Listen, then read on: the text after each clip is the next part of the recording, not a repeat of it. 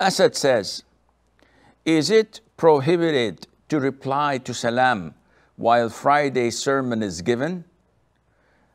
The scholars say that the hadith of the Prophet ﷺ, where he says, whoever says to his brother, meaning the person, the worshipper sitting next to you, shh, sah, yani do not speak, then he has committed laghu.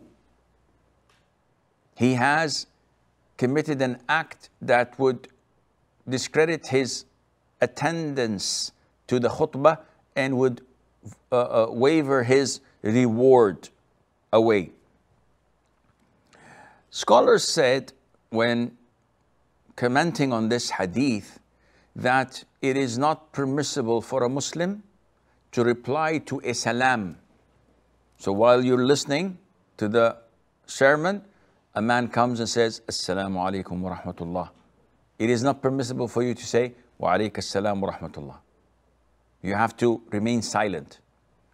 If someone sneezes and says, Alhamdulillah, you must not say, Yarhamukumullah.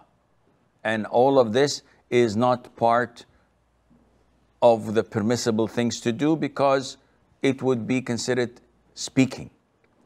If someone is sitting, for example, leaning on his left palm, so he's doing this behind his back.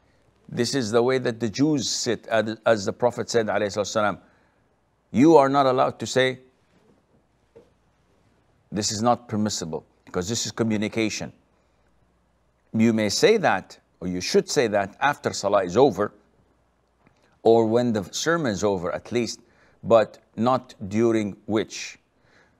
So what about if the Imam, while speaking, he says, and the Prophet ﷺ said, shall we offer salutation? The answer, yes. Offer salutation, but do not make it audible. You don't say loud. You just simply say it by moving your tongue and lips by saying, for example.